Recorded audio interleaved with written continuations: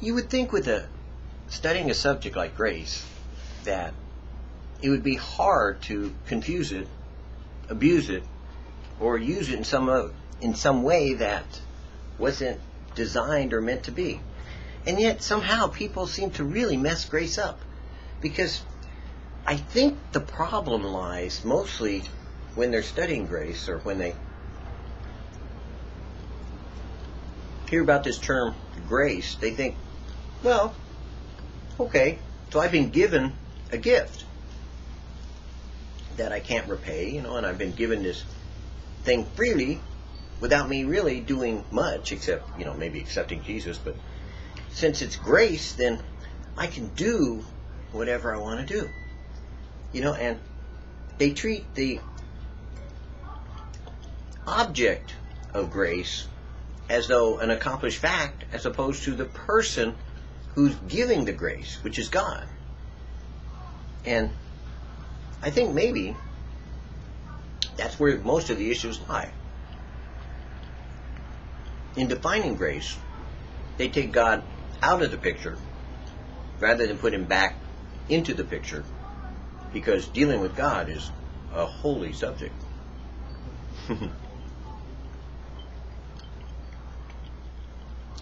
Grace for me, it's always been pretty simple.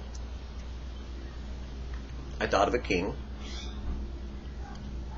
I watched all the little, like Robin Hood, the little TV shows, and, the King of England's, or, some Knight of the Round Tables, or, King Arthur, or all these other things, and I always kind of got the idea that if you were in the king's court and you weren't supposed to be, off with his head.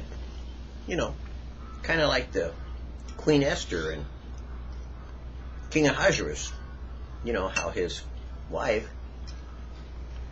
one day was called for and she wouldn't show up, so he banished her. One time she showed up in court and he didn't appreciate it. He could have took her head off. And when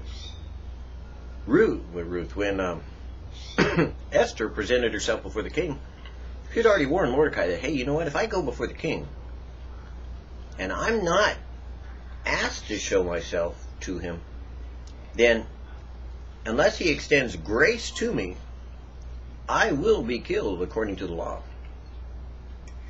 And so the way that the king extended grace was to extend his scepter, his power of authority, his authority to her. He would give a part of himself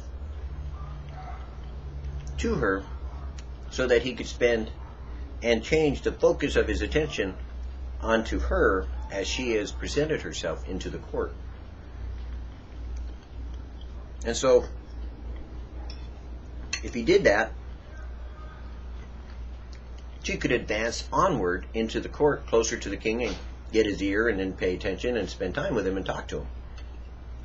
But if he didn't extend his scepter to her, or pay attention to her in some way, acknowledge her existence and the fact that she's there in court and she wasn't asked for it, and those servants around the king, the king's court, the guards, they'd kill her. Wouldn't, no questions asked. Drag her out of court and not even pay attention. She'd never even have a chance to be known that she was there. So because I understood that about protocol when it came to kingly things, I guess I didn't have a problem with grace. Because I always figured, God better extend his mercy towards me, otherwise grace will not be given to me except that he decides to bestow it upon me because of what Jesus has done. So I always kind of knew that grace was not an object already given, but grace was an active decision by God to do something to me and for me and with me. Because you see, as long as he's still alive, and he lives forever, and as long as I need mercy and grace, which will probably be forever, then I think there needs to be a ongoing relationship of grace and mercy between him and I. Otherwise, I have to abide under what? Fear or terror, or, trying to work my way into the king's court to be accepted in his sight. Jesus said there was a better way, that love, because he had taken care of the penalty of sin and the consequence of our transgressions, that by his atoning sacrifice, love would be our motivation to present ourselves to the Father. That God wanted us, as sitting up there far removed from us because of our sin, wanted us to come closer, to come up hither, and to spend time to find mercy and grace. Because the closer we came to God, the more we discovered that God never intended to kill us. In fact, he wanted us to sit down and eat with him.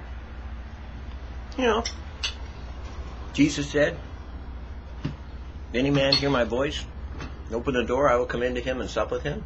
At another place he says, I and my Father will come and we will eat with them. I like that. Eating, that is.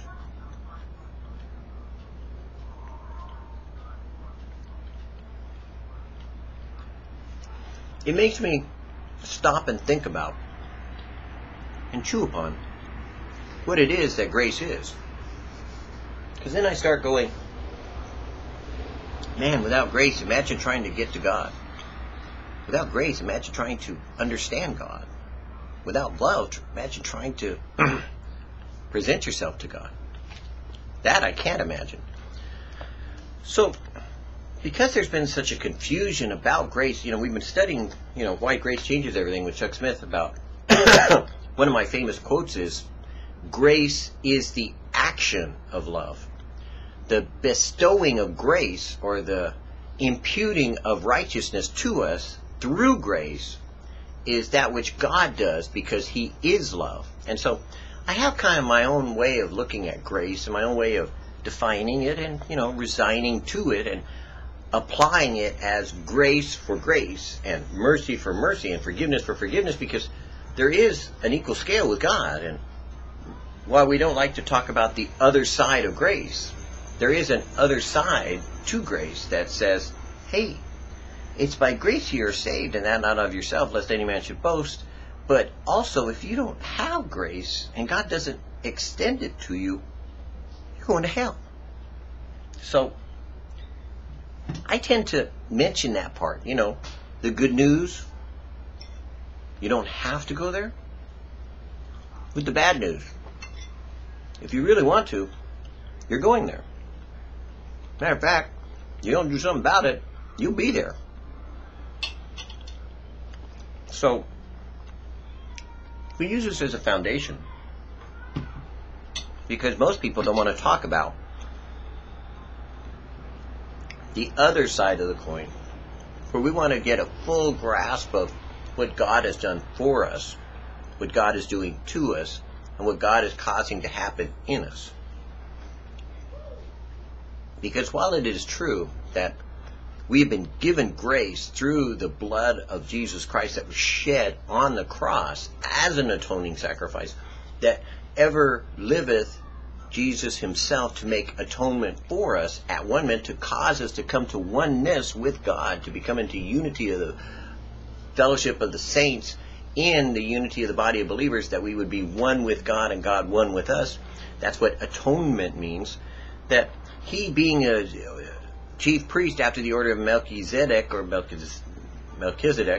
however you want to say it, Melchizedek, that he, being that type of priest, can be in that place under the throne of grace, extending towards us by way of interceding for us by his Spirit, those things with which we need in order to present ourselves before the Father as righteous. For in heaven there appears to be some type of order, structure, and design.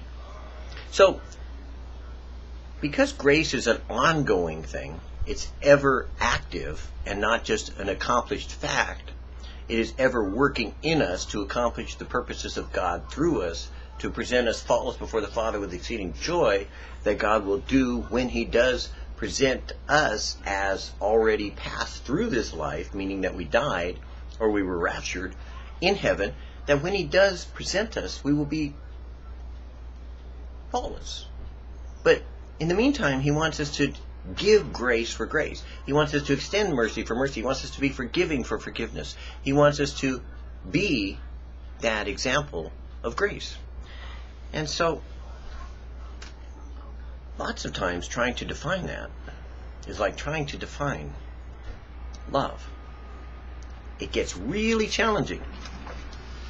And so Chuck in his book is defining what grace is by trying to use some examples, and frankly, it's kind of like, well, it's kind of like trying to define love.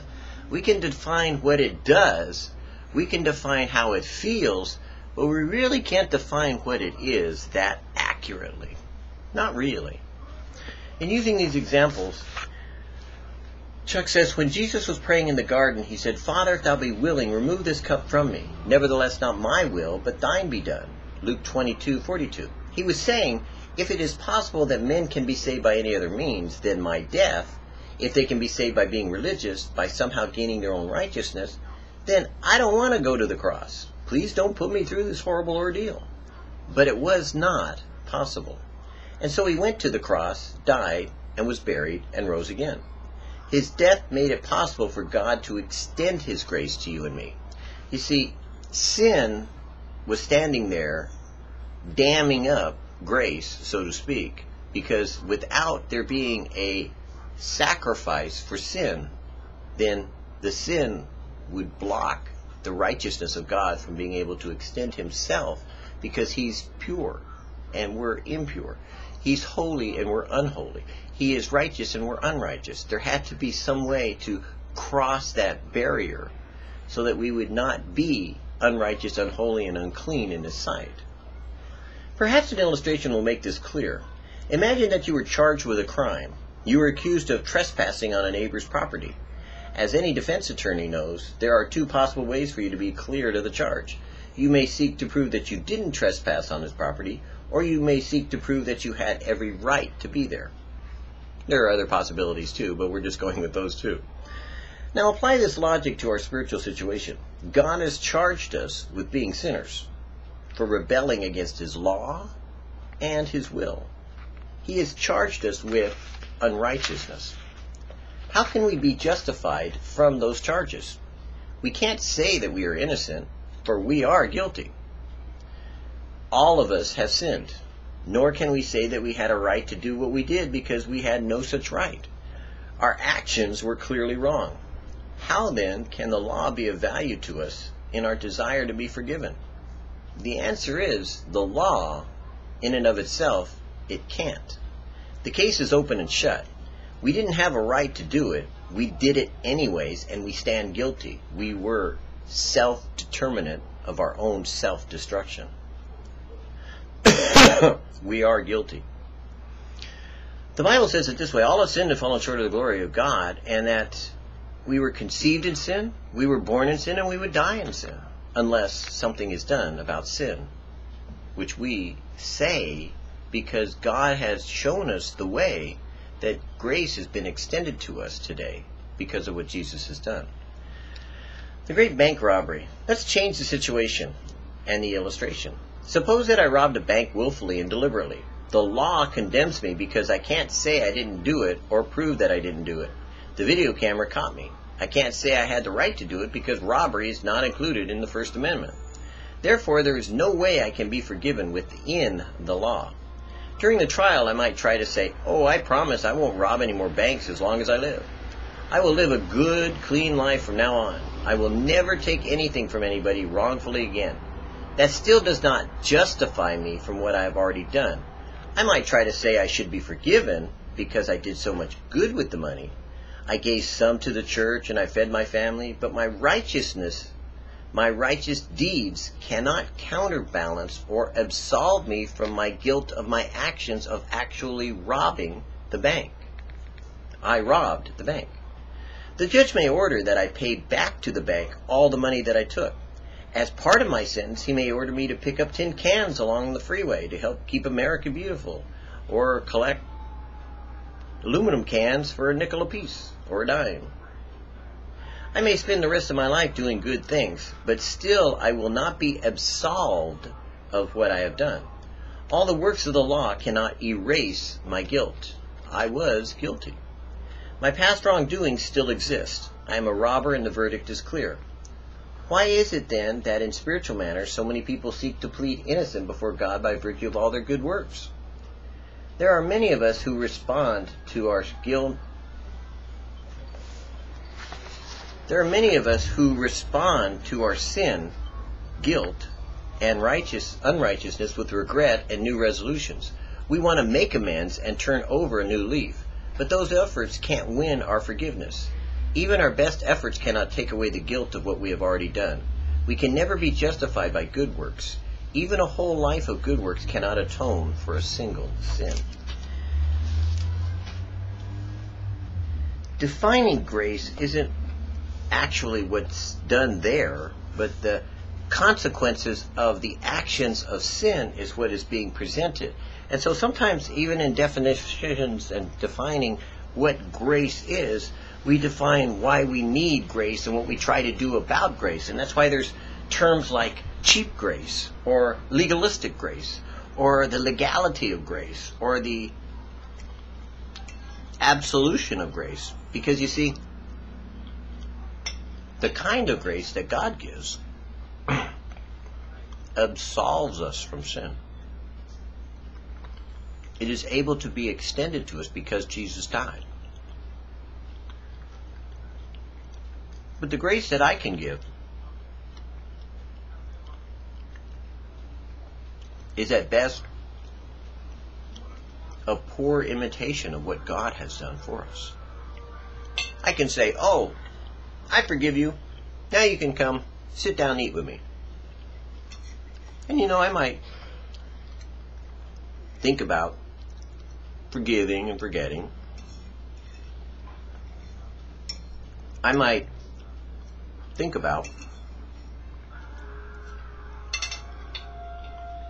not accounting to them the deeds that they've done against me. And I might, in some ways, live a peaceful life with that person, forgetting and forgiving and letting go those things that they've done to me. But it doesn't change what the person has done, because God has recorded his life as well as mine in heaven. When I stand before God, I will give an accounting for my life as well as he will. And what he has done, he will be accountable for, whether I forgive him or not.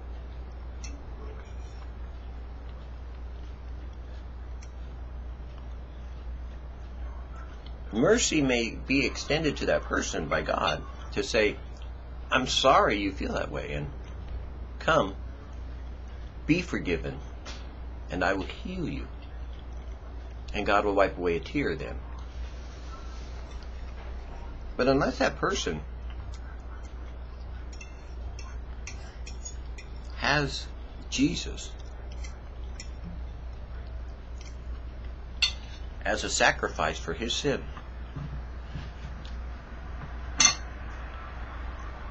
he will not be absolved or relieved from the burden of the accountability of his own life that he's lived. And if he enters into heaven imperfect, he will be cast out into the lake of fire where imperfection exists. Because without grace and without mercy,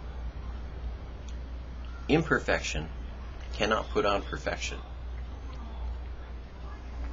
The nature of God cannot come upon a person, meaning the nature of God being love, God is love, cannot come upon a person that does not have mercy and grace extended in their life, working on their life and working through their life. So the person who doesn't forgive won't be forgiven. The person who doesn't extend grace won't get grace. The person who doesn't have mercy will not receive mercy. Jesus warned us that way. And that's why grace and a proper understanding of it makes it really serious in some ways. That we need to take a full understanding of just what we're doing with this thing called grace. If we choose to abuse it, lose it, or in some way confuse it to such a degree that we don't extend mercy and grace to others. Because by grace are ye saved, and that not of yourselves. It is a free gift of God. But an accountability will always be accompanying it in some way. Your forgiveness and mercy and grace will always remove the stain of sin that has come upon your life and give you robes of righteousness that are pure in God's sight. But on the day that we stand before Jesus, we need to hear him say, I know you. Well done, thou good and faithful servant. Enter into your rest. For should we enter into that place where he casts us away, then we have no righteousness before God. We have no grace. And we have no mercy. It's a serious subject. It's one we take a long study on, so we fully comprehend this gift we've been given, this reconciliation we are being freely offered by God for us to make with him, to reconcile and to clear up the books, so to speak, to balance the books in the scales of God's justice and righteousness, because there are people out there that want to make you work your righteousness into something so you will do something to be accepted by God, when in reality you already are. But what God requires of us is love. And what God wants and desires for us to do is grace. And what God chooses to observe in us is mercy. And what God wants to work out through us is forgiveness. When you find legalism creeping into religious expression of any kind in a Christian, you don't find God there. And the Spirit of God will not always strive with man. But when you find the brokenhearted, when you find the weak and the meek, when you find those who are crying out for mercy and forgiveness, when you find those who are gentle and meek and kind and tender-hearted, when you see those that extend grace for grace and mercy for mercy, then you find not just the children of God, but the sons and daughters of God. And they will enter in.